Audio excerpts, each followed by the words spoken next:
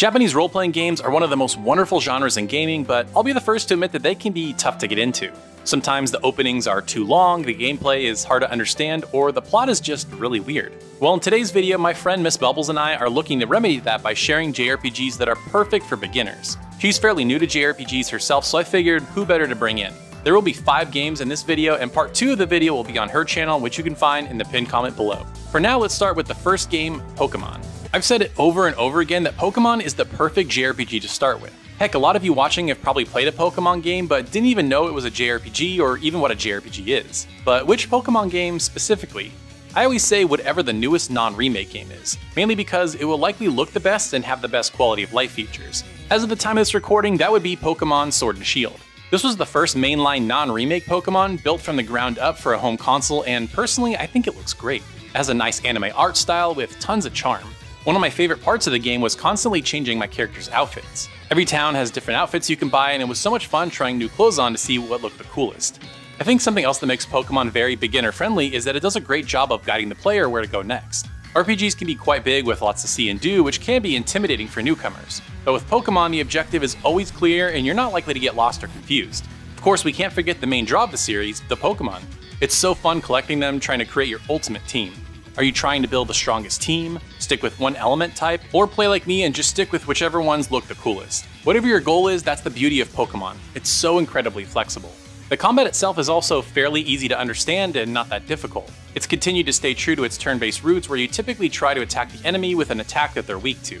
Whether you like to explore, collect Pokemon, or something else entirely, Pokemon Sword and Shield are the perfect entry point JRPGs. Hello friends of the gaming shelf, I'm Stephanie aka Miss Bubbles, and I cover reviews before you buy, sales, and so much more on my channel, so if you're interested, check it out for some bubbly content. Let's talk about a game that literally took my life away for a freaking month, and that game is Genshin Impact. I swear to God, I still cannot believe how hooked I was on this one. I did not want to sleep, eat, drink, or play anything but this. It was not healthy, but now I'm a few months sober from this, so everything is okay. To be honest, I never thought I would ever enjoy an online game. Back when I started playing Genshin, I used to avoid online multiplayer games because I usually play because I want to avoid humans and not play with humans.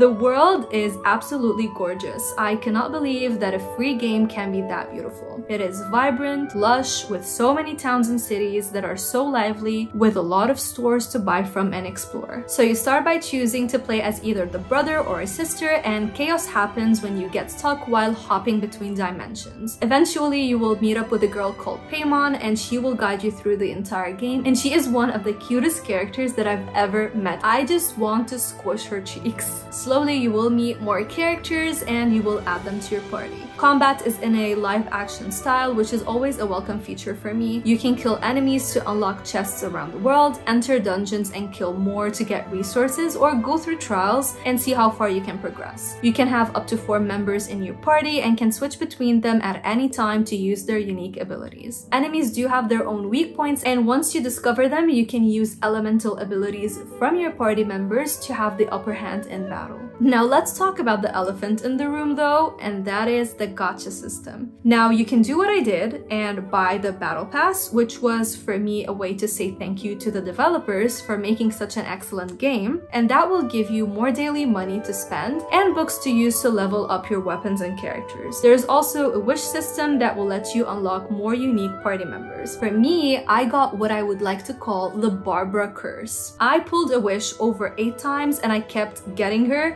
and I started to hate her so freaking much. But you get the trend here. You can obtain everything for free if you want to become a full-time employee playing this game all day long, or make things a little bit easier for yourself by investing some cash into it. Now eventually I just stopped playing the game because it just became too much. Leveling up characters and their weapons just required so many books and so many difficult to get materials, and it no longer felt like an escape for me but more like a chore. But I know that since then a lot of patches have been out, so I don't know when I'll hop back into the game, but I'm kind of scared because I know that I will get addicted to it again. So if you are new to JRPGs, definitely check out Genshin Impact. Cosmic Star Heroine might not be the first game people think of for beginner JRPGs, but I think it's a great choice for a few reasons.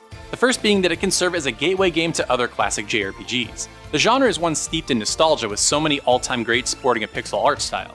If you're able to make it through Cosmic Star Heroine and enjoy its wonderful pixel art, then boy, are there a ton of great games waiting for you on the other side. The game also has a very interesting twist on turn-based combat. When battles begin, each character has a set amount of abilities. The catch is that you can only use them once per battle until you're able to refresh them. This gets you thinking about combat in strategic and fun ways. There's also no grinding in Cosmic Star Heroine, as each area only has a set number of enemies and the bosses are all balanced accordingly. For the uninitiated, grinding is when you fight enemies over and over to level up your characters. This is another thing JRPGs are infamous for, but thankfully you won't have to deal with that here in Cosmic Star Heroine. And one last thing, it's really short. Depending on how many side quests you do, you're probably only looking at around 8 to 10 hours to finish it. This is great for new JRPG players as you're able to take in the full experience of what a JRPG is like without having to play a 40+ hour game. Cosmic Star Heroine is a game I always love recommending and great for players new to Japanese role-playing games. Monster Hunter Stories 2, in my opinion, is a gem that not enough people are talking about. It was recently released on PC and Nintendo Switch, and I just could not shut up about it for a really long time. The thing that made me so happy is the fact that it just had all elements that make a game a good one in my book. The story is very intriguing, and I won't get much into it because it will be spoilery, but basically you are the granddaughter / grandson of a legendary Monsi rider, and the world is undergoing a strange change where Rathalos are leaving. Now here, unlike other Monster Hunter entries, you are not going around to search for monsters and hunt them down, but rather you go ahead and find rare monsters that you can ride, and they're actually called monsties. The world is open, areas are different, flora are found everywhere, the village is very lively, and I can keep going on about how great this game is. Combat is turn-based, and this might surprise you since I always say that I do not like the style. This was shockingly easy to get into. I will admit though, at one point I was getting my butt kicked, and I will say that it was my fault at some point because I was simply not following the rules. Battles are in the form of rock, paper, scissors, but instead of using these elements, you use power, technical, and speed. Power beats technical, technical beats speed, and speed beats power. In addition, you can collect Monstie eggs, and they will hatch into Monsties, which can guide you in battle as well as give you a leverage while exploring the map. There are a few rules that you kind of need to get accustomed to in order to successfully beat monsters, but I promise you, if you don't do like me, you actually read the tutorials and get familiarized with what every monster is gonna use against you, you will definitely do well. If I can do it, you can do it. Damn Taylor, I can run a motivational speech right now on your channel. Anyway, you can collect resources, craft items to aid you, get better weapons and armor, go through dungeons, and find rare monsties and so much more. So if you are a beginner, this is a massive title, definitely check it out. Final Fantasy VII Remake is not only one of the best JRPGs of the entire generation, but also a great entry point for those new to the genre. Of course, it's one of the best known games in the genre, and you've likely heard of it before even if you've never played a JRPG. You'll likely be missing quite a bit of context if you haven't played the original game, but there's a lot of benefits of starting from the remake. For one, the production value is nearly unrivaled. You'd be hard-pressed to find another JRPG that looks this good and is this cinematic.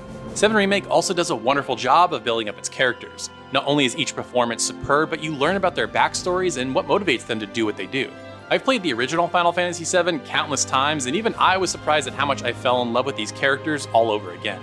7 Remake's combat is also quite flexible. The main idea is that you're trying to whittle down enemies' break meters so you can dish out big damage. The default method is with the action-style combat, where you can just wail away. However, you can slow down the action and get a better lay of the battlefield and plan out your attack. No matter how you like your combat though, you're given plenty of choices. 7 Remake is also quite linear. This is great for someone new to JRPGs because it's pretty hard to get lost and you always know where you're supposed to go next. The music of 7 Remake is maybe the most powerful video game soundtrack I've ever listened to. I'll admit, a lot of my love is steeped in nostalgia, but the new arrangements are absolutely brilliant. Whether you've played the original or not, there's no doubt you'll love this music. When it comes right down to it, Final Fantasy VII Remake isn't just an amazing experience on its own, but might be one of the best games to start your Japanese role-playing adventure with. Now to see the rest of this list, be sure to check out this video right here over on Miss Bubbles' channel. It was so much fun collabing together for this video, and she makes amazing content, so be sure to subscribe to her channel if you haven't already. Thank you so much for watching, and we'll see you next time.